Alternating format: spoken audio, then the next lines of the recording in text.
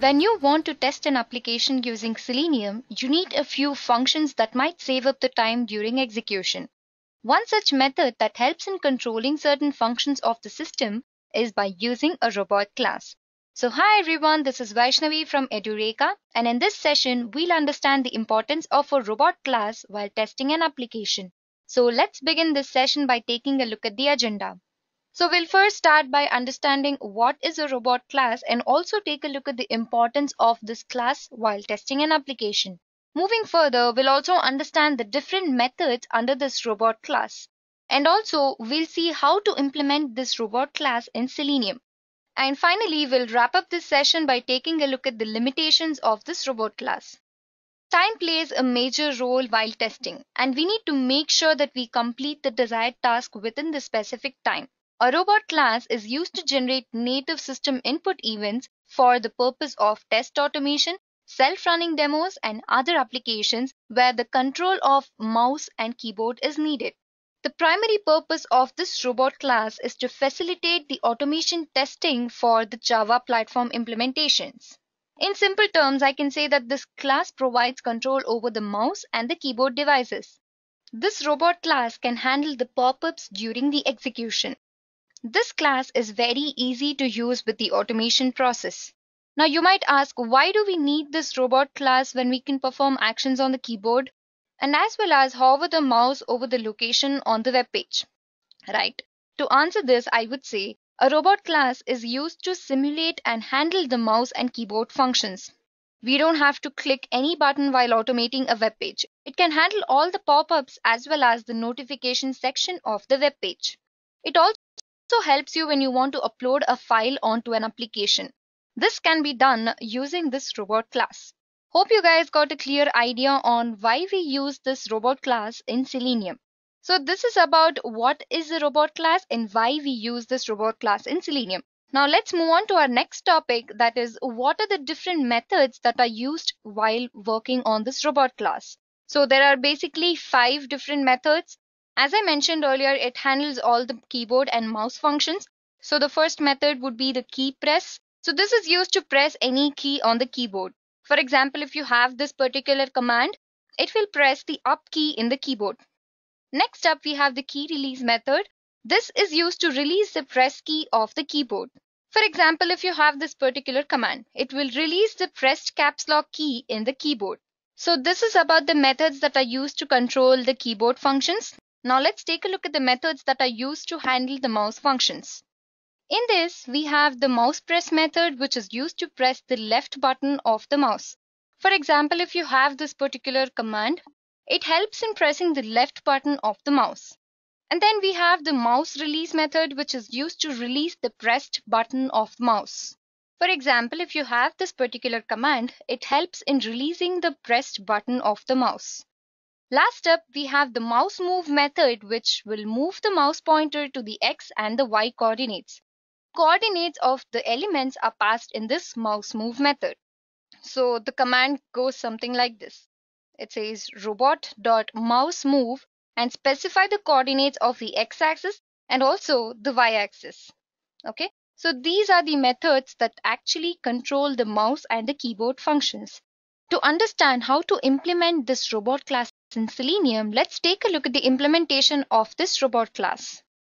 So to do that, we require the latest version of Java installed in our system and also an IDE where we can perform all the actions. So let's check if Java is installed in our system. Let's go to command prompt and type Java-version.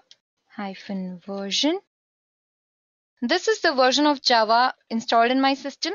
So now we need an IDE where we can perform the actions. I'm going to consider working on the Eclipse IDE because it is very convenient when you're working on a Java project. So I'll just quickly open this Eclipse IDE, launch the workspace. Okay, so this is the Eclipse workspace, guys. So first I'm going to create a new project, that is a new Java project. Go to new and go to Java project. You need to give this a name. So I'm going to name this project as robot class. Click on finish. Okay, you can see that there is a folder being created by the name robot class. I'm just going to click on the drop down. You can find the source field and the Java libraries. Now we need to add the Selenium jar files to this folder. So I'm just going to right click on this, go to build path and configure the Selenium libraries. Add external jars, Selenium standalone server, okay. And we require the Selenium libraries. Open, add external jars, open. All the Selenium libraries are added to this project. Click on apply and close. You can find another folder which holds the Selenium libraries. Now let's write our code in this source field. Go to new and go to class. So I'm going to name this as demo class, where I'm going to include the main function, and click on finish. So in this case, we'll try performing actions on our official website edureka.co. So to do that, I'm going to first set the browser driver. So in this case, we'll be performing actions on the Chrome driver. So I'm going to type system.setProperty and specify the driver, that is webdriver.chrome.driver, and also specify the path in which it is located. In my case, it's in the C drive, so I'm just going to copy this path and go back to my project and paste the location here.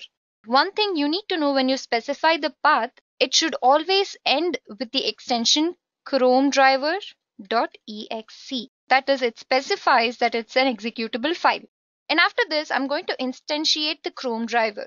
Okay, so to do that, I'm going to create an object of the web driver and call it driver and instantiate it with the new Chrome driver. Okay, you can see that it throws an error. So just import the WebDriver packages to this project. Okay, I think you guys understood how to set the browser driver. Now let's get the URL of the web page. So I'm going to consider the object of the web driver, that is driver.get, and paste the URL here. So it's http://edureka.co. So this is the URL of the web page, guys. Now let's go to our web page, edureka.co. So we're going to perform actions on this web page here. Now say you want to click this particular element on the web page. So I'm just going to inspect this. Okay, you can see that the link text is present. So I'm just going to copy this link text and go back to my project. So I'm going to consider the object of the WebDriver, that is driver.findElement by the link text and specify the link text here. As it's a clickable element, I'm going to click this particular location. Okay. So once this is done, I'm going to instantiate the robot class. So to do that, I'm going to call robot and create an object of the same and call it robot as well. And I'm going to instantiate it with the new robot. You can see that it throws an error here. So import the robot packages to the project. Okay, throws declaration, it throws AWT exceptions. Okay, so once you initialize this robot class, we need to perform certain actions on the keyboard as well as the mouse functions. So to do that, first I'm going to pause the execution for a few seconds. So I'm going to pause the execution for 4 seconds. It throws an error, so add throws declaration. Okay. Once you're done initializing the robot class, I'm going to perform some actions on the keyboard. So I'm going to consider the object of the robot class, that is robot.keyPress. I'm going to press this particular key event which specifies that a keystroke is initialized. Okay. So once you do this, I'm going to consider pressing the key down, which specifies that the key is pressed. Okay. So once you do this, I'm going to pause the execution for a few seconds so that you can see that the key is pressed. It's in milliseconds, so I'm going to consider it as 4 seconds. And then I'm going to press the tab key on the keyboard. So to do that, I'm going to consider the object of the robot class, key press, the key event, and specify that you want to press the tab. Okay. So do add the thread.sleep command so that you can actually pause the execution for a few seconds, and it will be useful when you're executing the program. Thread.sleep. Pause the execution for 4 seconds here as well. Now, in order to make sure that you don't have errors while executing the program, I'm going to add the system.println command. I'm going to print E here. Okay. After this, I'm going to press another tab key. So consider the object of the robot class, robot.keyPress, and specify the key event, and also specify that you want to click the tab button. Okay. And after this, I'm going to pause the execution for a few seconds. And I'm going to print certain text so that you can know where the error exists when you're executing. I'm going to print B. And again, I'm going to click the tab key. So consider the object of the robot class, key press, specify the key event, and also perform actions on the tab. Again, I'm going to pause the execution for a few seconds. And I'm going to print. After you're done performing actions with the keyboard functions, now let's move on and automate the mouse functions. So I'm going to consider the object of the robot class, that is robot.mouseMove, where you have to specify the axis in which you want the mouse to move. So I'm going to take it as 30 and the y-axis will be 100. Okay, so let's see how this comes up.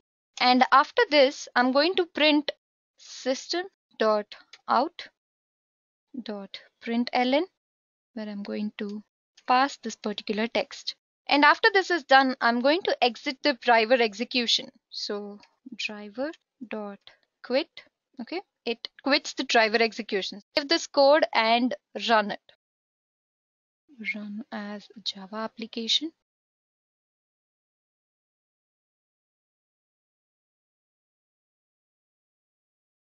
It first navigates to Edureka website, searches for the course link, then opens it.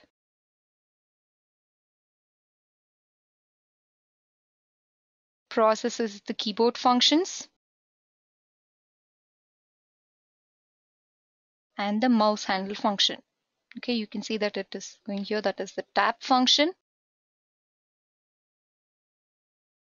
and the mouse handling function. Okay, so this is how Selenium can control the mouse functions as well as the keyboard functions. Now let's take a look at the limitations of this robot class. The mouse or the keyboard event will work only on the current window. It is difficult to switch among different screens or windows. For example, if a code is executing any robot event by the code execution, but the code execution is moved to another window or a new window. In this case, the mouse or the keyboard event will still remain the same but on the previous window.